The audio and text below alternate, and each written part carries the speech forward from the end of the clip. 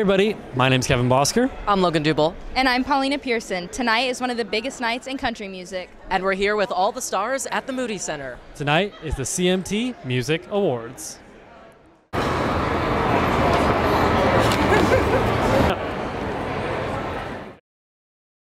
Tell me, how are you? I'm good, man. This is my first ever award show, so pretty excited, feeling good.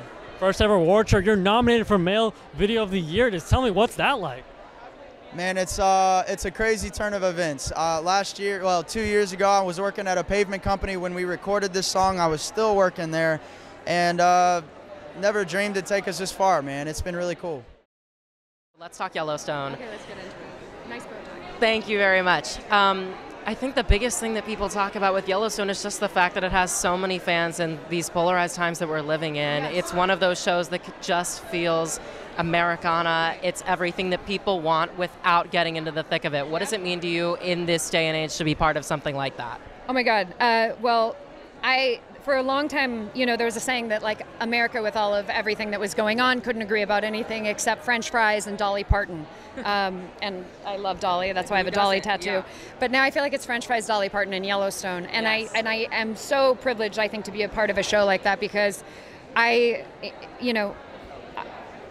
do believe it's important to reach across disagreements and party lines and all of this stuff and find where we have commonality, and anything that can unite people makes me happy.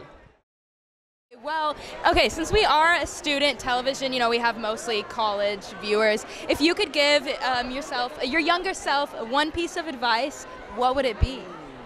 Study. Okay, you're going to want to have fun in school, but also you have to study and make sure that you are getting the grades to be able to do what you need to do later on in life. Have fun, party, and do your thing, but enjoy yourselves, okay? And work really hard. That'll get you far. So true. I love that. I feel that. Continue to be fabulous. Obviously, you're doing the right thing by getting your education, period. But also just being really confident in who you are as a person, where you came from, and who you aspire to be.